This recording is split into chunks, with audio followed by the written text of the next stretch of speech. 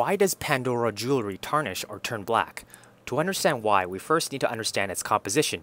Pandora jewelry is made of sterling silver, which is a silver alloy made of 92.5% silver, 7.5% of other metals, usually copper, to make jewelry pieces harder since pure silver is too soft. The presence of copper and other metals makes it more prone to tarnishing or turning black or yellow. Copper reacts with hydrogen sulfide, which is found heavily in polluted air, producing copper sulfide, which is a dark gray to black color. Likewise, silver also reacts with hydrogen sulfide, but at a slower rate, to produce silver sulfide, which is also black.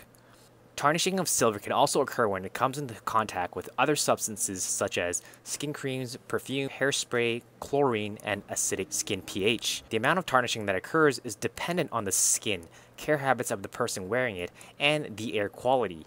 Pandora Shine and Pandora Rose jewelry are less likely to tarnish because of its layer of gold on top. How to care for Pandora jewelry. Place jewelry in an airtight container, or ideally in a Ziploc bag individually with the anti-tarnish strip. Store in a place away from light and heat. In the upcoming videos, I will show you the best way to clean the tarnish off your Pandora jewelry, so stay tuned.